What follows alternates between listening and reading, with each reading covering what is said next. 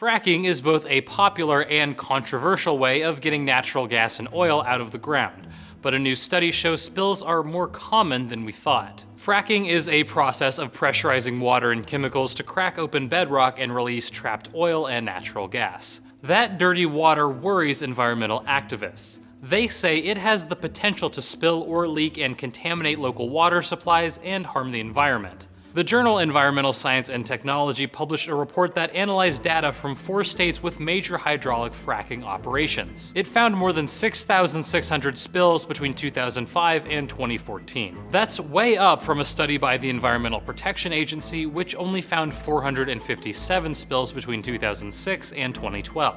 That discrepancy in part is because of different requirements for reporting a spill. North Dakota accounted for 2/3 of the 6,600 spills. The state reports spills of 42 gallons or more to the EPA. Pennsylvania, Colorado, and New Mexico were the other states in the report.